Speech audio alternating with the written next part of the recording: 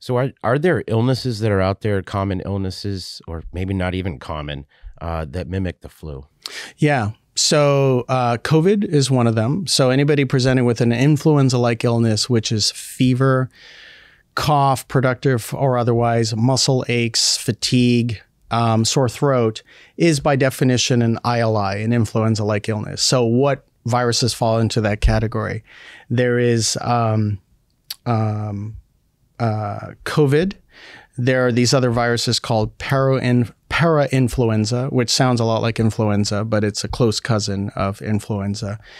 There is respiratory syncytial virus, also known as RSV. There's all these other coronaviruses. There's rhinovirus, adenovirus. For the general public, they're like, I don't know the difference. Why do I care? But we can test for those. And each of those have different infection prevention strategies, meaning some are more spread human to human than others. And so if we hospitalize people, we can take them off of precautions, put them back with other patients rather than private rooms. And so how does the general public distinguish between them all? All of the ones that I've mentioned are milder versions of this illness. And that's why many of us get those and we don't know that we had them because, here I go again. I have another cold, but it only lasted for a few days and it was mild and I was feeling okay and I could continue to go to work. But the ones that really mimic influenza, where you could get quite sick, the ones that have the higher lethality, again, it's been COVID. COVID is the one that's presenting where you have to pay attention to that one because of the way that behaved or has been behaving. It's much better now than it was in the preliminary days of the pandemic. And then many veterans may be familiar of Legionella, Legionnaire's disease, very well published in the literature.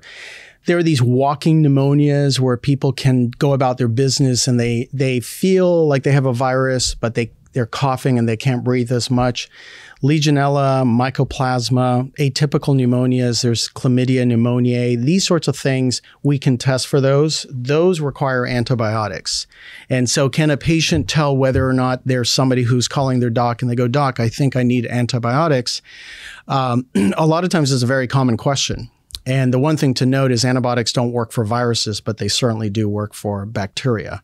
And so how does a patient know whether they have a bacterial infection? In general, bacterial infections are nastier than viruses. They get you sicker. Hey folks, connecting with your benefits is our primary mission, and the SITREP is providing more options than ever. Subscribe to our free email newsletter, subscribe to our audio podcast channel, or subscribe to our content on YouTube. For details and links, check out the description below.